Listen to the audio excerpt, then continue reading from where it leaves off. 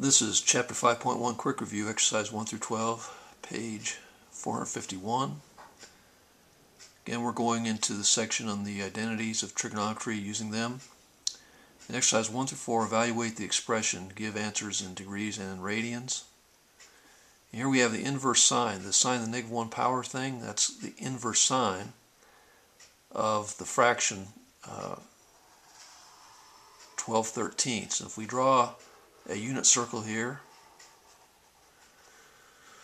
we have on the unit circle our points are in terms of sine and cosine. Cosine is the x value and sine is the y value. And so here at the top of the circle we have an x value of 0, which are cosine value, and a y value, which are sine value of 1. And 12/13 is 12/13 of the way up. We can look like about right here and then go over to the right until we hit the unit circle. So this angle here, which we're going to call theta, is going to be the inverse sine of 12/13. And we're going to write this out. Theta equals sine -1, which is inverse sine of 12/13. And it says degrees and in radians. But if we go here, we see our calculator is in degrees. And getting out of the escaping, we're going to get a calculator page.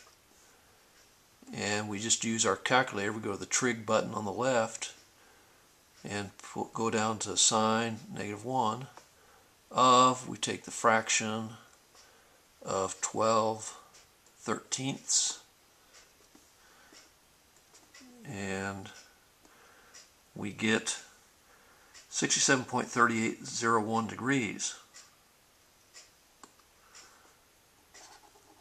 67.3801 degrees, which we have to look at just eyeballing our drawing. Looks like could be a correct answer.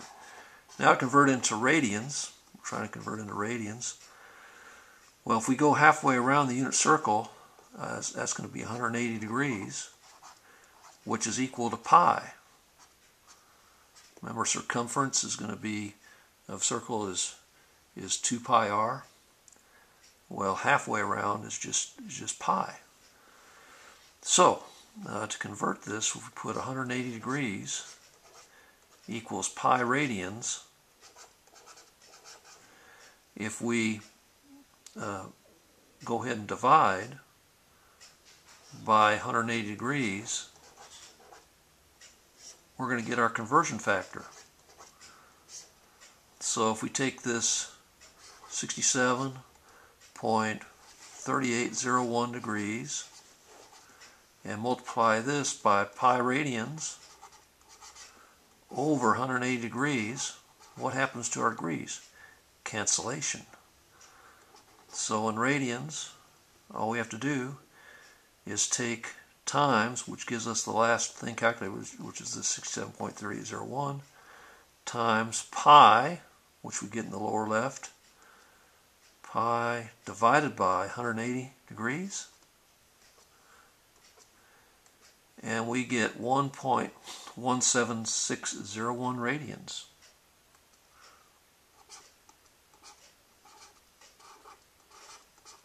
And RAD for an abbreviation. And I put the approximately equal to because with most of these angles we're talking about irrational numbers. And so in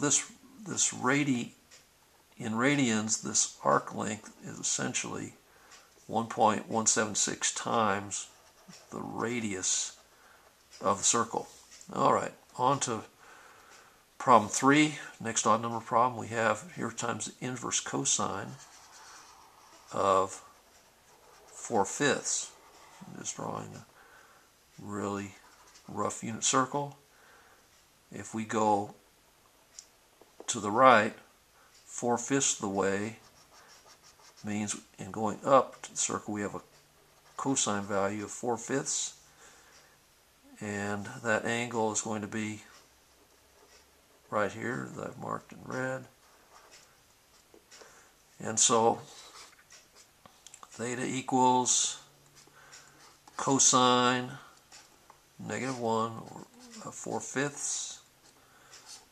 And going to our calculator, we put in trig cosine -1, control, we put 4/5, and there we have it. We get 36.8699 degrees. 36 point, we say that was 86.99. 86.99 degrees. And to convert this into radians, we'll take 36.8699 degrees times pi radians over 180 degrees, and canceling our degrees and going to our calculator, we get times pi divided by 180, and we get 0.643501 radians. 0.643501 radians. So that's our answer in radians. Alright, degrees and radians. Okay, degrees and radians. We're going to go on to our next odd number problem, which is problem number 5. Factor the expression into a product of linear factors. We have this thing right here is a quadratic, not linear, quadratic, because of the power of 2, trinomial. And usually we want to factor our quadratic trinomials into 2 linear binomials. And to do that, I'm going to make a little box here that we separate into 4 cells.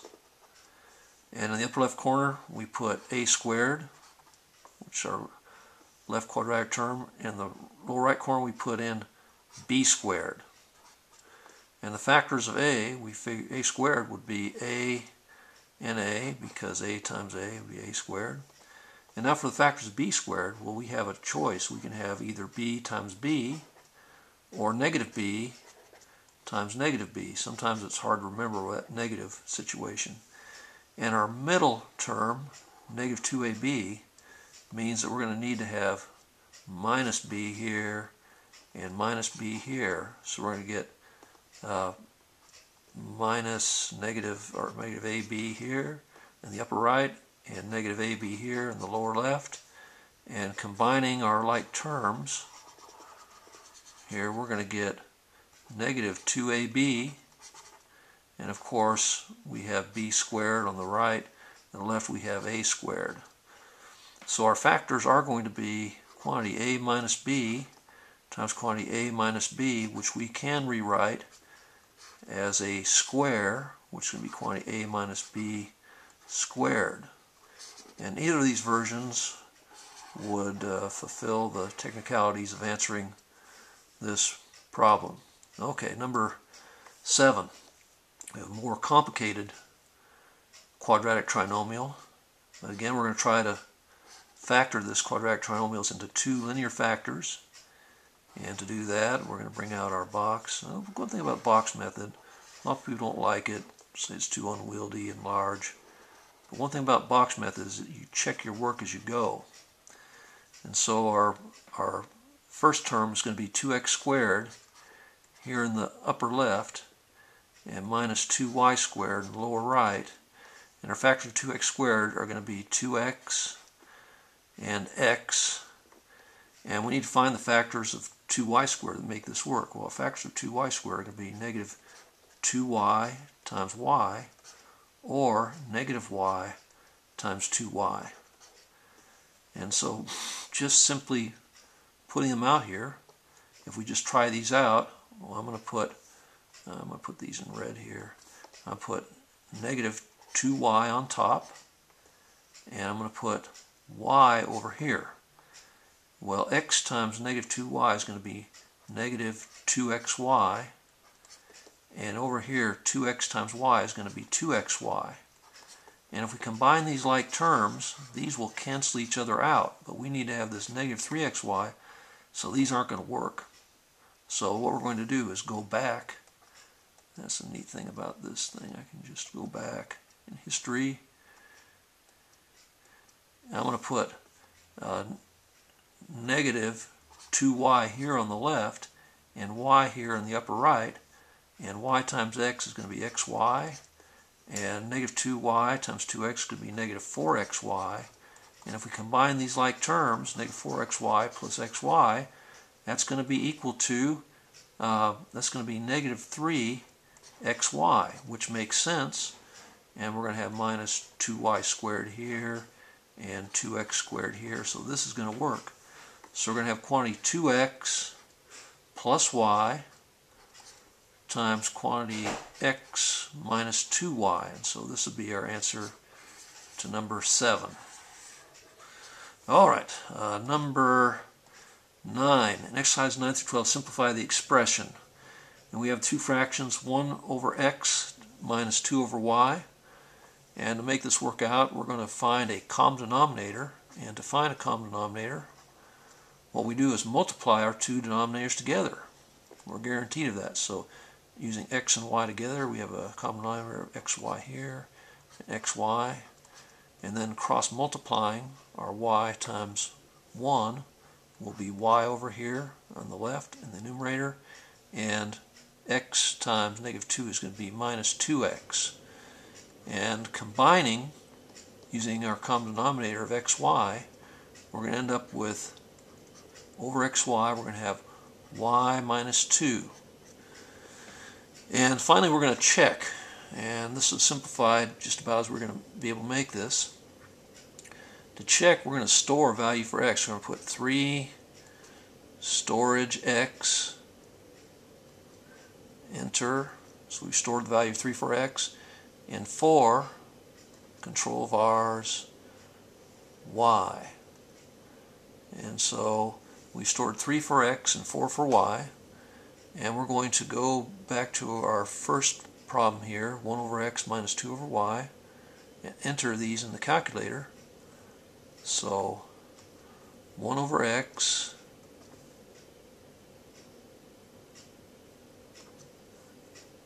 and it's going to be minus our fraction here, 2 over y,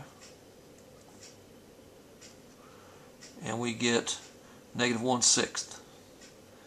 And we're going to go to our answer. We're going to enter this on the right, y minus 2, I forgot to put 2x. 2x, yeah, okay. Y minus 2x over xy. So we go here, control. Okay, y minus 2x over xy. I'm just going to put xy here, and we press enter. Oops, no value assigned to variable. Use one of the following commands. What happens, the calculator is seeing this xy as text.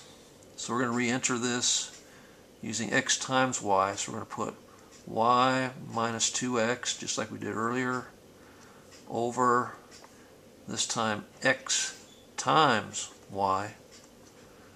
And we get negative 1/6, which is the same as we had originally, confirming the correctness of our answer here. Okay. There we go. Problem number 11. We have this fraction here, more complicated. We're going to have, I'm going to rewrite this as x plus y over 1 over x plus 1 over y.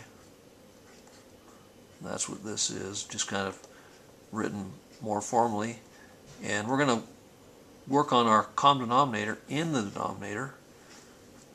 And so I'm going to bring across the numerator here x plus y, and the denominator, our common denominator between x and y here is going to be xy. And then it's going to be plus common denominator xy. And here cross multiplying we're going to have y, and cross multiplying here we're going to have x. I'm going to rewrite that on the left a little bit more neatly because that's really not super clear. Okay, we have y over xy. Okay, and now using our common denominator in the denominator, we're going to bring x plus y here on the top, and we're going to combine. We're going to have y plus x over xy. And so this operation, you see, using this common denominator, we have this. Now, we're going to try to simplify by multiplying. Dividing by a fraction is the same as multiplying by reciprocal, so we bring our denominator, our numerator here, x plus y. We're going to wrap this up in parentheses, times the reciprocal of y plus x over xy is going to be xy over y plus x. And what happens here? Well, we have x plus y over y plus x, and these two things are the same thing, so we can cancel. So we're going to be left with simply xy. And now we can, and that's what happens in simplifying using trigonometric identities and solving equations in trigonometry. They simplify quite often. And so rewriting the original fraction and putting in the calculator, we already stored 3 for x and 4 for y. We put control storage, we put x plus y in the numerator, and over, we get a fraction here, control, and we have 1 over x, 1 over x, and we have plus, get our fraction here, 1 over y, and we press enter, we get 12. And so if we go and put in x times y, we should also get 12 if we did this correctly. So I'm going to do this. We're going to put x. Remember, we just can't put x, y together. We got to multiply them, or else we're going to get an error message. We also get 12, confirming that this will be our correct simplification. So anyway, these are the odd numbered problems in the quick review. This is a pretty tough section in our trigonometry here in our Precalculus course. So I hope this has been helpful to you, and I thank you for viewing.